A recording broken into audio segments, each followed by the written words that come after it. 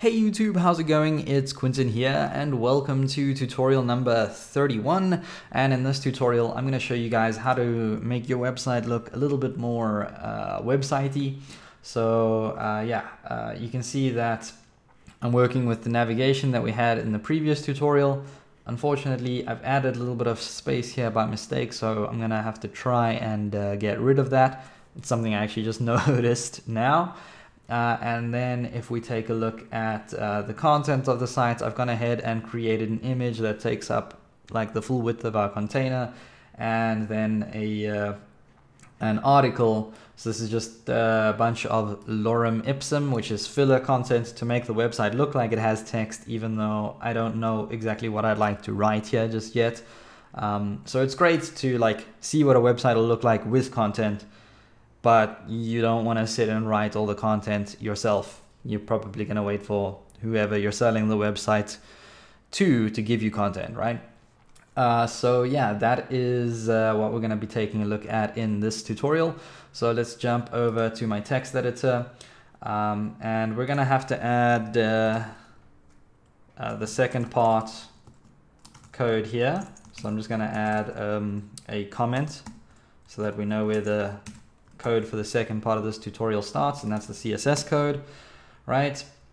I'm just gonna create a little bit of space here, and then for our index file, I'm gonna change this up a little bit. So we've got the same header obviously as the previous tutorial. What I'd like to do is take this article out and place the article below the section, right?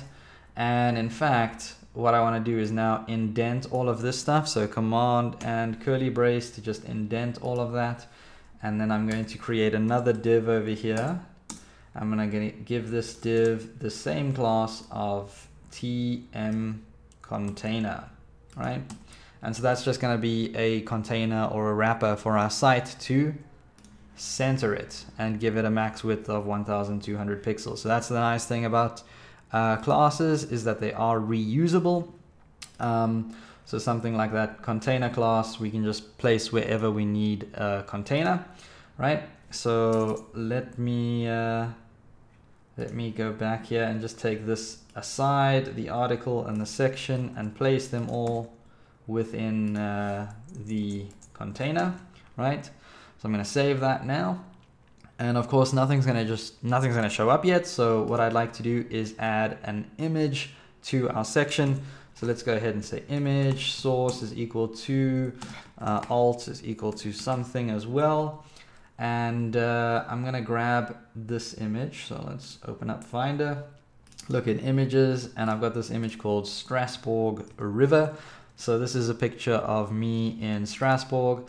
I suppose I don't need to open it just yet. We'll take a look at that in the browser. So let me go ahead and paste the URL. Make sure that we are going to the images folder first, and then to the river image. So let's come back here and refresh. Okay, so now all the rest of the content disappeared, but we have our image displaying in the top section over here. There's no space between the image and the heading, and I probably want to add some spacing in here. But other than that, I also want to add in the article content, right? So let's come back here and go to the article. And generally, an article will always start off with an H1. The reason why is because when Google ranks your website, it's going to look at two things to give you a ranking. One of those is going to be this title. It's going to look at a bunch of other things, but important stuff is going to be this page title, and also what is in your heading 1. So you don't want to have like 3 heading 1s and confuse Google. You just want to have one heading 1 for the article. And so let's just say this is a really interesting story about France, because I was in Strasbourg, right? Pretty cool photo actually, with the tram in the background and the skyline. Is a very good day. I remember this day like out of my head, and it happened last year still, so pretty good day. Well, yeah, where else do you remember a day from out of your head? But I mean, like, I remember it so well. I remember it like it was yesterday. Anyway, yeah, so we got our H1, And let me go ahead and add in a paragraph over here. And for this paragraph, I'm just going to type and lorem, hit tab, and that's going to generate something called lorem ipsum, which is filler content, right? So I'm just going to remove that little and symbol. And yeah, let's copy and paste this paragraph a few times. So something that I said earlier is we only want one H1. So if you're going to have a second heading on your page, that's going to be an H2. You can always style the H2 with another class to make it look like an H1, but you don't really want to use two H1s most of the time. Okay, and then let's paste that paragraph below here. So let's just say this is a subheading, and I think I'm going to copy and paste this H2, and we'll say this is a list, and just add a list below here. So li, or well, ul and then li. Come on, Quentin.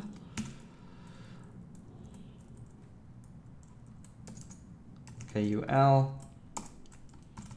li, and I think I'm going to just place 3 list items. So let's get them ready so long, and just copy paste some text from bits and pieces of this paragraph, I guess.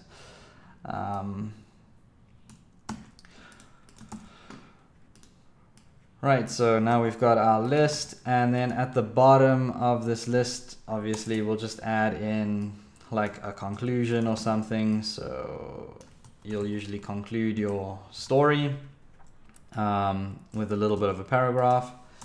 And then right at the bottom, you might want to put your author name. So I'm going to add in a paragraph and then add a small tag. And what a small tag does is just make all text within it smaller. So it'll be like half the size of a normal paragraph.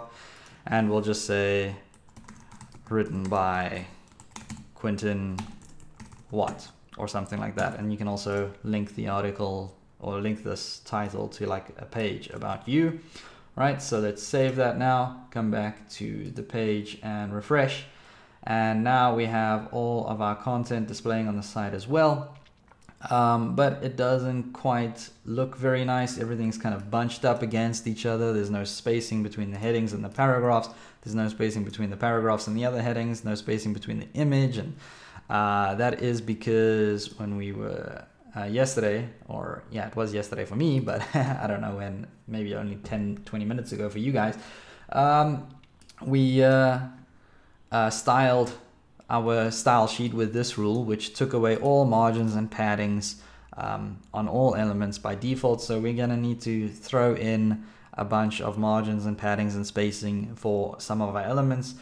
So what I want to do is for our paragraphs, I want to add a margin bottom of 20 pixels, just so that all paragraphs have 20 pixels below them.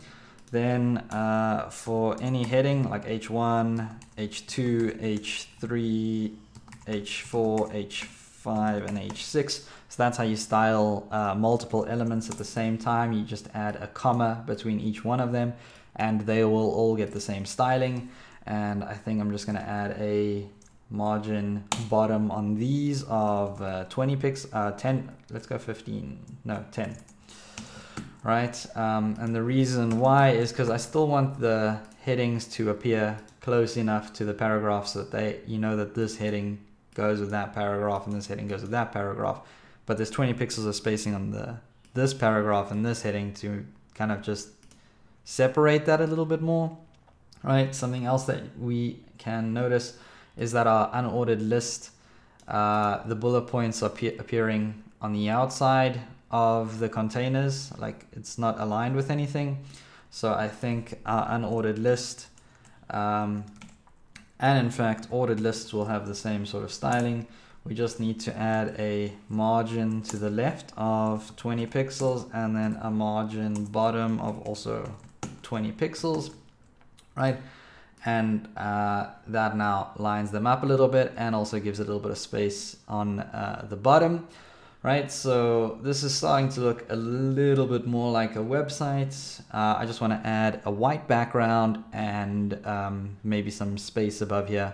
And also you can see This styling rule, the unordered list and ordered list styling rule, has unfortunately added a little bit of space to our navigation. So I might want to just shoot up to TM nav and grab that unordered list item. So just the unordered list, not the list items, and just give this a margin bottom of 0 pixels. Now hopefully that removes the extra space. Right, so that's gone. And then in our content, I'd actually like a margin on top of this and a margin below this container. So let's add in an extra class here of TM content. Save this now, and just go down to the bottom of the CSS here. Okay, add TM content, and I just want to add a margin top of 30 pixels and a margin bottom of 30 pixels. And doing it this way means that hopefully I don't overwrite the left and right margins, so it should still be centered. If you use a shortcut, you'll probably find that your article gets uncentered. But doing it this way with the 2 styling rules should add space on the top and the bottom without throwing our content off the center. Right, so now we've got our image over here all set up, and I wonder if it's stretching out of the container. We'll have to see. So what I'd like to do as well, and I could do this for TM content, but I think I'm actually going to do it for each section. So I'm going to give this section a class of TM top A. So that's like our main section or the top section of our site. And we'll probably come up with a styling rule for that in a moment. The next thing I want to do is give the article a class of TM-article. And I'm going to definitely style this. So let's come back here, or save this and come back over to CSS and select TM article, and also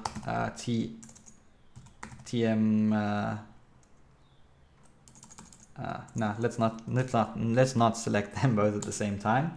So TM article, and I want to give this a background of white, so background FFF, and a padding of 30 pixels all the way around, so 30 pixels, and that should just generate a little bit of spacing for us.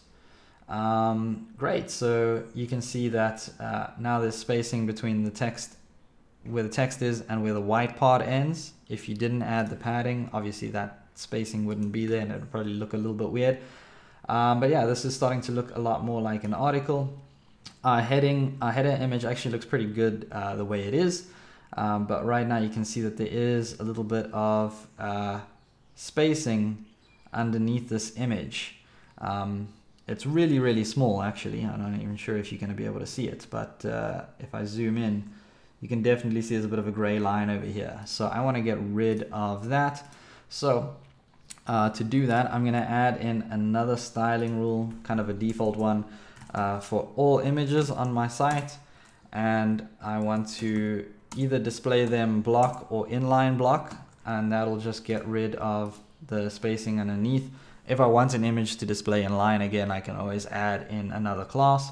But yeah, now that that tiny little line of white space, that's gone, right?